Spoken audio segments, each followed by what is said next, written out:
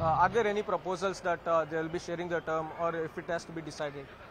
No, nothing is, see, it's all just coming in the news. There is nothing, so far, no one-to-one discussion has happened. Only now when after DK and Siddaramaiah is already there, only after DK also reaches there, maybe together these discussions has to happen.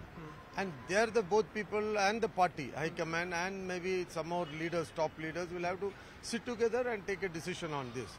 Somebody alone cannot take a decision. Okay. Sir, you are also a senior leader, sir, now. So, what do you think, sir? What is the right political choice, or do you leave it completely to the High Command that they'll take the wise political decision regarding the chief ministerial post? You know our party culture. We have been groomed and brought up like that. We wait for the party High Command to take a proper decision, and they will take a proper decision because High Command has got a body which will put in their all effort to see that best should be done for the state. See, the people of Karnataka has given so much of trust and confidence in the party. Now it's responsible to the party to take a proper decision and take it forward. So I'm sure that will happen. There's no dearth of leadership in our party, and there's all senior leaders are sitting at Delhi. We have a system, how it works. It doesn't just work because if I give a statement or somebody talks, it doesn't work. It works on a system, and that system is already doing its job. Maybe by today evening or tomorrow, the latest things will be resolved.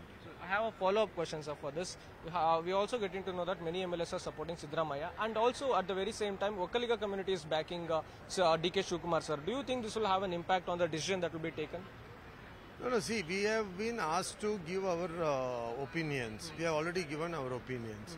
So the High Command has the opinions of all the legislatures who have been elected now. Then, apart then, see, a leadership does not just happen just like that. They make all the possible resources from the ground and then make a decision on that. So whoever is supporting, anybody can support anybody. There's no issue with that. Somebody can support both of them also. That also has no issue. But decision is party's decision. Everybody has to support that. You understand? Yeah, no. So that is very important.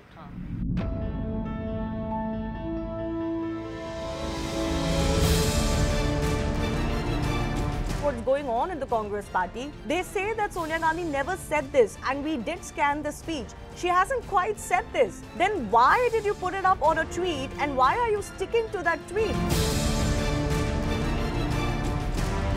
There are two states, that is Madhya Pradesh and Uttar Pradesh, which have declared that this movie will be tax-free. But the criticism is only growing. And there are also likes of Jitendra Awad, who says that they should be hanged for defaming the women of Kerala.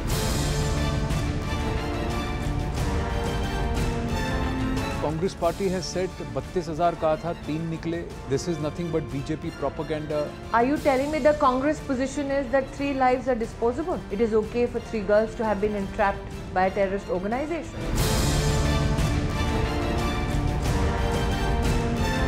Your party workers and supporters are targeting not so much the PDM government or Shahbaz Sharif, they're actually directly targeting the army. Are you now openly challenging the authority of the army to maintain law and order on the streets of Pakistan?